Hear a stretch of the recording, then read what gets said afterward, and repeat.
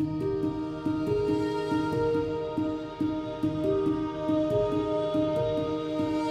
Sacramento's River District, the Public Spaces team fosters community and transformation, where property and business owners work together with local government agencies to fight homelessness and addiction.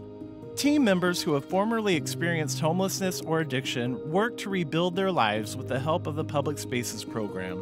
I'm Jesse Iniges. I'm the supervisor of the River District Clean Team. I had my own business for 2.5 years.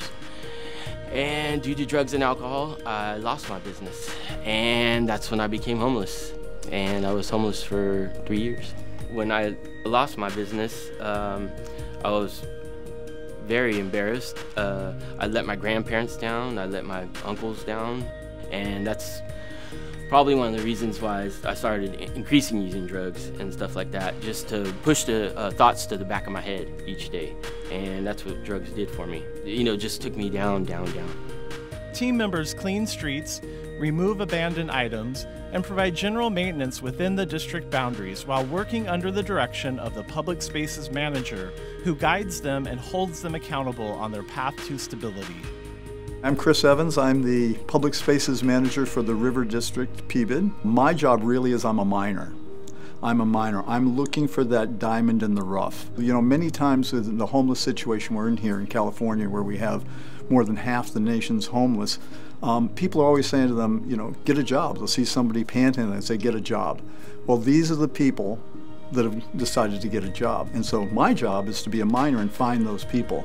Find that diamond in the rough that we can bring into the program. We can work with a caseworker, bring them into this program, and over a period of time, restore them to full-time employment and help them regain their life. While the challenges on the streets and the personal obstacles team members face on a daily basis are considerable, they constantly rise to the occasion and celebrate each success together. The River District program, it's helped me do so much in my life. I wouldn't be able to do the drunk driving classes because I had to pay for those, you know, and I wouldn't be able to get my license back. I've learned so much for Chris. Chris has actually taken me underneath his wing and kind of guided me through a lot of this and showed me how to do many things and showed me how to be in charge of people and do the right thing. I could call Devin in a drop of a hat, and you know, he's always responded to me, and it's great to have somebody like that. We're really family oriented here, and I've only worked at, I'd say, 2 jobs like this, you know, where we could actually go to the boss and, you know, have something to say to him and get some feedback or let him know that something's wrong, and they always have my back. Team members participate in community events, develop maintenance programs for the district, and study crime prevention through environmental design. While helping keep the district clean and safe, team members work towards their goal of permanent housing and their chosen careers. What I like best about my days here is it keeps me busy all day long. You know, I don't have the opportunity to get into any trouble. It's straightforward, you know, and it makes sense. I'm doing something progressive for my life. I'm moving forward.